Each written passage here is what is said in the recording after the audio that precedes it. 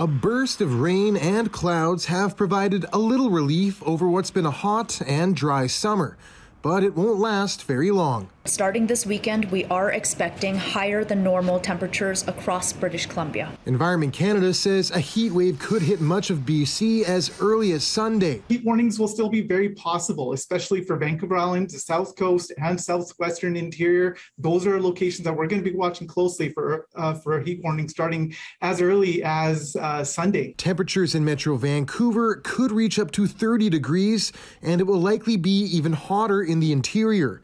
The saving grace?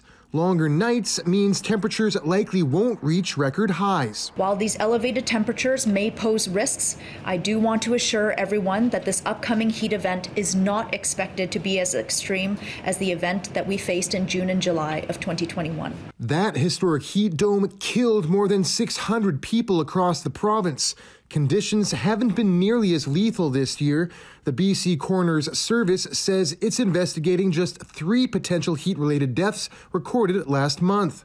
The province's top doctor says there are deaths every year, which is why it's crucial to take precautions. It's important to be aware, to find a place in your home that's cool, to make sure that you do things to keep it cool during the day, like keeping the blinds closed and the windows closed during the day, and then allowing that cool air to come in at night, taking those personal measures. The high temperatures can be particularly taxing for those working outside, including thousands of wildfire crews across the province.